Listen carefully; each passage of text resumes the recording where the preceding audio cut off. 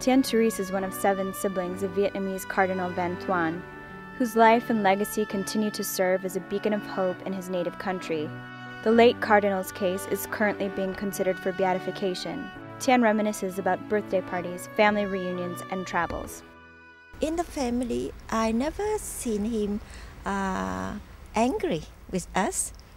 Even if we say things wrong or we criticize him, he always find the way to tell us to look things in a positive way, to be kind to people.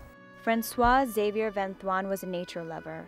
When he was named cardinal, he brought a bonsai tree with him to the Pontifical Council for Justice and Peace.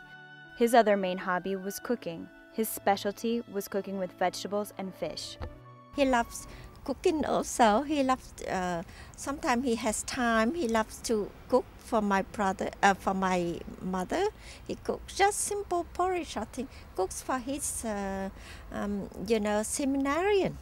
Yes, and cooks for invite people to come. But those happy days ended when Monsignor Van Thuan was arrested by the Viet Cong months after being appointed Bishop of Saigon. His family was forced to flee the country, and his sister Tien moved with some of the family members to Australia. During the 13 years that her brother was in prison, 9 of which were in solitary confinement, they received little news of his condition. Sometimes, 2 times, some organization like Charity or Caritas, they came to visit Vietnam and gave all the gifts like medicine, food, and then they asked to see if my brother is still alive. And that person was able to talk to him. But when they did receive news on Van Thuan, his mother and the rest of his family gathered to pray the rosary and thank God that he was safe. On November 21, 1988, the long-awaited news of his release finally arrived.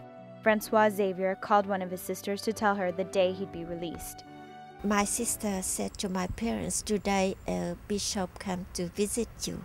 And my parents dressed up and then my brother knocked at the door and came in, and my mother was so happy, and my father couldn't speak.